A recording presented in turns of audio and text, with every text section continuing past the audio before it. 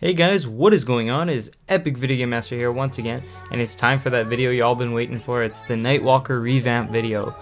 Now I know this revamp happened a couple weeks ago, but I just been having some issues with my internet and stuff, so whatever, let's just get right into it. So here I am making a Nightwalker, and I am in Bara, and it's really awesome. I'm really enjoying this class. It's really flashy, very nice. I find the training is a little bit slow because you can only attack one monster at a time, and even in second job you can attack more than one monster, but it's not with your full power, and you'll see what I mean when I get there. But anyway, I didn't really follow any skill builds. I just kind of went with it. So the first spot I came to was these fairies.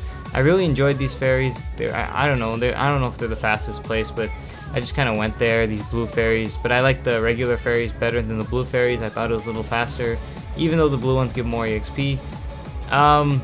Yeah, I stayed here till level, I think, 20 or 18 or something like that. It was pretty awesome. So anyway, give you guys his thoughts in the comments and stuff about the Nightwalker revamp. I want to hear what you guys think about it.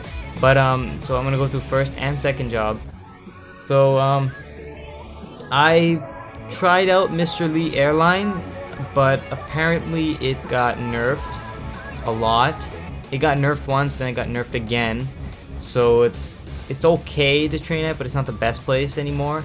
So anyway, I came here at level 20 to 30, typical training spot. Wasn't anything special, but yeah, I actually kind of funded this character with Steelies. I went over and remember I was saying I bought a bunch of throwing stars before, and I was gonna merch them, Ilbies, and I made quite a few mesos off of that, which was really nice. So here we are doing the second job advancement. I got to level 30 fairly quickly, actually. It didn't take me that long. It was actually pretty awesome, pretty fun. So yeah, as you can see, my damage is really high, and that is because there was an event going on where you get these cash equips that give ridiculous stats, and I don't know if it's still going on because this was like a couple weeks ago, but yeah. So here we are, get into second job, and it's really awesome. So as you can see here, I'm putting it into triple throw, which is not really a triple throw. It's kind of like they throw 2 stars and then this weird blue thing. And then I'm putting it into mastery, obviously. And as you can see here, the bat move kind of is your mobbing skill, I guess. Because when you attack, I don't understand fully how it works. I was trying to look into it, look it up and stuff. But from my understanding, after 3 moves, you'll summon a bat, and the bat will go around and attack, as you can see in the top right there. So anyway, I came over to Pantheon here and came over to this map. This map is awesome. Like, I love this map. 30 to 45 or 47-ish. It's a really nice map. I like training here. And around 35, you could come here to the Gold Beach. It's a really nice training place as well. I like it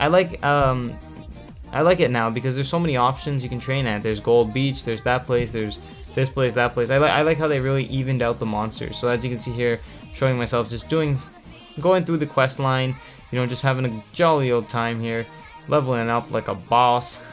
Yeah, here we go, fight Mr. Octopus.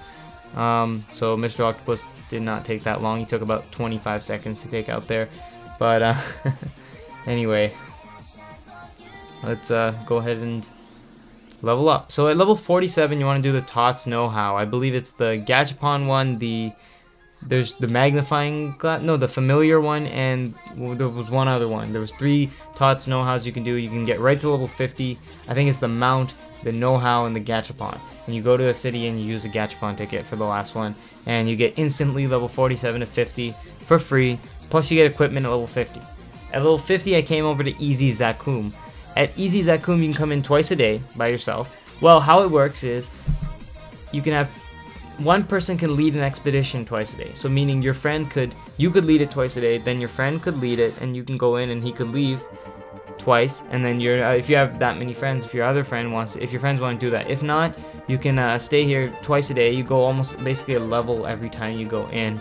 And so I'm going to show both runs here that I go through, and you get really nice meso drops, really nice, you get a nice Zakum helmet, and it's really worth it. I think it's really nice EXP if you go in twice a day. It's basically like 2 free levels from 50 to 60, and yeah, so I actually stayed here right till 60 because a couple of my buddies helped me out. But yeah, so I highly recommend Easy Zakum. And for those of you who do not want to go to Easy Zakum, you can go to the Reinstrate theme dungeon. That's a really nice place to go to. You can go to Drake's, and you can go to several places. You can do Looty PQ. Looty PQ is really nice. And yeah, so for those of you guys who are wondering how to make mesos, you can check out my meso video, how to make mesos. I'll link it in the description. No NX, no merching, and it's how to make a lot of mesos. So you want to make 20 mil an hour, you want to go ahead and check that out. Really awesome video. Anyway, hope you guys enjoyed this video. This has been Epic Video Game Master. Goodbye, and hopefully you enjoy. Hopefully it was informative, and I'm saying hopefully a lot, so it better be hopeful. Bye.